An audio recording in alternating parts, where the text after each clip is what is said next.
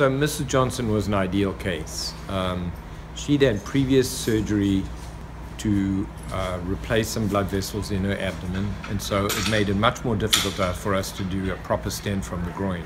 She'd also had her carotid arteries operated on before, and these were new lesions.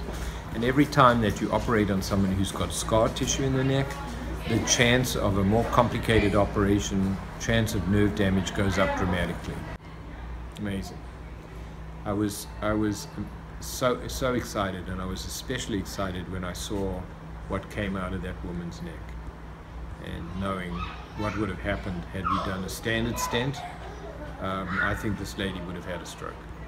Now, had she had open surgery, she may not have, but she would have had a big incision, a longer recovery, and possibly some nerve damage, although we pride ourselves on having very minimal nerve damage, but it can happen.